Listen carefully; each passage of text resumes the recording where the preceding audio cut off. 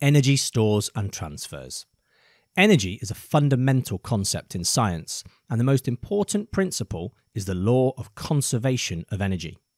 This means that energy cannot be created or destroyed. It can only move from one store to another. No matter where energy is stored, it's the same thing, just in a different place. But some stores are more useful to us than others. Let's take a look at the different energy stores. The chemical store. This is the energy stored in chemical bonds. Food, batteries and fuels are all chemical stores. Elastic potential. This is the energy stored in an object that has been stretched or squashed. A compressed spring or a stretched elastic band are examples of elastic potential. The gravitational potential store. As objects get higher off the ground, their gravitational potential store increases. The kinetic store. Any object that is moving has a kinetic store. The faster the object moves, the higher its kinetic store.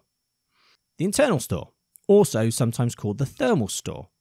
All objects have an internal store, and the hotter an object gets, the higher its internal store. The last three are asked about a lot less, but it's still good to know them. We have the electrostatic store. When two charged objects are held near each other, but apart from each other, there'll be an electrostatic store. Similarly, we have the magnetic store. So when we have two magnets held near each other but held apart, there'll be a magnetic store. And finally, we have the nuclear store. This is the energy stored within the mass of the nucleus of atoms. So, now we know where energy can be stored, we also need to know how it can move from one store to another. Because as we saw earlier, energy cannot be created or destroyed. So if one store increases, another store must have decreased. Energy can be transferred mechanically. This is by forces such as friction or gravity. Anytime a force is acting, we call it a mechanical transfer of energy. Let's look at an example. We've got a child here ready to go down a slide.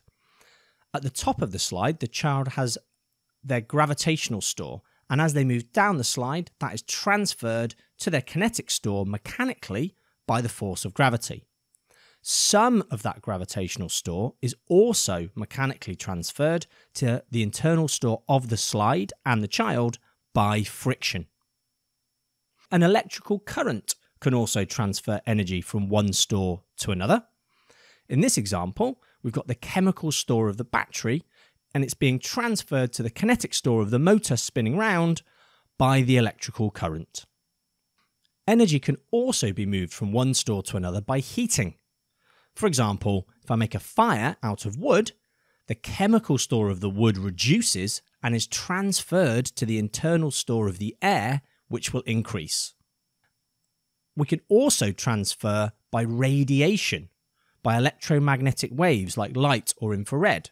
So the fire in our previous example was not only transferring the chemical energy of the wood to the internal store of the air by heating, but also by radiation.